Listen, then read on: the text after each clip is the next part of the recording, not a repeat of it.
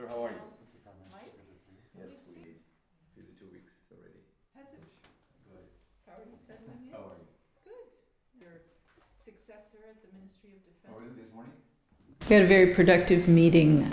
We have a full agenda between the United States and Georgia, and it's important to us to be able to continue working on these initiatives with the new Prime Minister as we have in the past.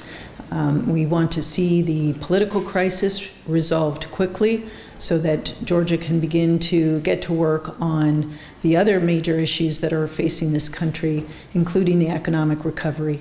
And the United States will continue to stand by Georgia in trying to get the economy going, respond to the COVID pandemic, and also, of course, keep Georgia's security strong. We reiterate our strong support for Georgia's sovereignty and territorial integrity.